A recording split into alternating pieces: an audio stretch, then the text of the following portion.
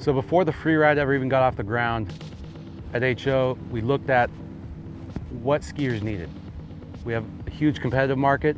We're making great skis for the competitive market. We're making the top end skis with our syndicate line. But we weren't addressing this huge demographic of skiers who are on public lakes, who are on open waters, on rivers. We didn't have a ski for them. Nobody had a ski for them. Bob, Dave Wingerter, everybody kind of put their heads together and said, what are we going to do about this? We came up with the Freeride. What we ended up with was not only a ski that was easy to get up on, but this is the easiest, most fun ski. I'm not joking. This thing is unbelievable to ski on. I don't even want to ski on my real ski sometimes when I put the Freeride on because it's so light, so fast, so free, and I'm going 26 and 28 miles an hour. It's just absolutely unbelievable. You really have to ride one. The first thing you notice is what we like to call clean edge technology. It's a wakeboard style edge in the back half of the ski. A traditional water ski has a bevel, and the bevel allows the water to wrap around the sides of the ski and shoot off the top of the edge.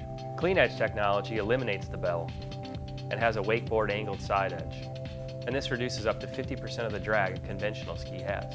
But it has a more traditional slalom ski sidewall up in the forebody, which provides a lot of support and a nice stable platform the skier to balance on as he uses the front of the ski.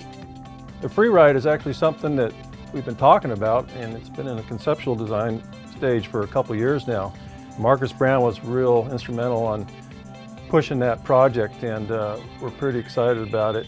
We took a serious look at some of the other sports like surfing and wakeboarding. We took some of the elements from that. From wakeboarding, we actually took the reverse sidewall. You know, we don't have an outbound sidewall now, we have an inbound sidewall, which creates a lot of low drag, especially in the back half of the board. From surf, we looked at shapes. We took some elements out of the shape. We looked at bottoms of surfboards. Instead of a traditional concave, we have a flat concave with walls on it, something that you wouldn't typically see on a water ski.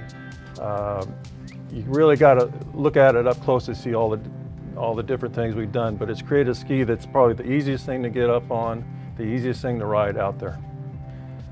The Freeride's easy to get up on, light and fast on the water, has that clean edge that makes all that possible. We compensated by giving it steeper entry concave, which allows the ski to hold when it's on edge, through the wakes, through the chop, gives it a stable, carvable ski that ultimately addresses the issues that lake skiers have been dealing with for years.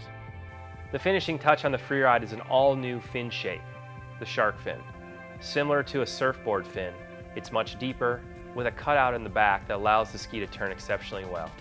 This deeper fin allows really good edge hold in rough water conditions, and it's a fun, surfy, carvy feel that you'll enjoy behind the boat every time you ride. The all-new Freeride is offered in 4 sizes, 65, 67, 69, and 71. And like all HO water skis, it's handmade in the United States. So throw a pair of Basis boots on the all-new Freeride and prepare to have your mind blown for how fun water skiing can truly be.